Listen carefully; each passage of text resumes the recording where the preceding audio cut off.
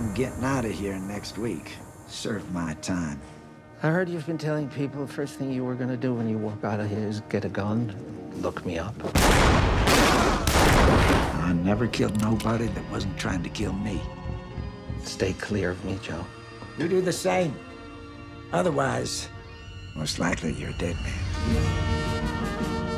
Senor Max Borland is a private investigator. I wouldn't try anything foolish. Walk away from that gun. Joe Cribbins. What, you know? He's a dangerous man.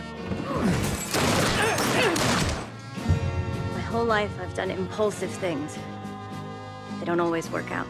Mr. Borland, I doubt that you're familiar with Private Elijah Jones. He's taken a white woman, my wife, Rachel. Well, Elijah ain't abducted nobody. If she with Elijah, it's because you want to be.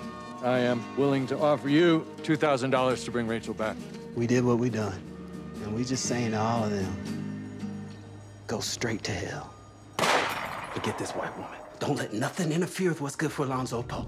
Mr. Borland, are you under the impression that you are rescuing me? Your husband is on his way here. I am to watch over you until he arrives. When my husband gets here, he intends to kill me. You lock me up, Tiberio Vargas might not like it one damn bit. If Tiberio Vargas becomes angry, it could be trouble. Are you getting nervous? I don't like being lied to, and I don't like being used. I guess it's time to see how good you really are. Maybe the easiest way out of this mess is to shoot you. Who the hell are you? I'm the fellow with the gun. Most men are afraid to be mid cards. You will follow orders.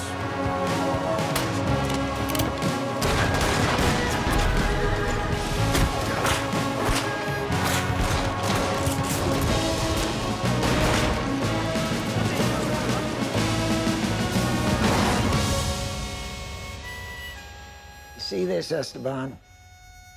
You put a gun in it, and it's the devil's right hand.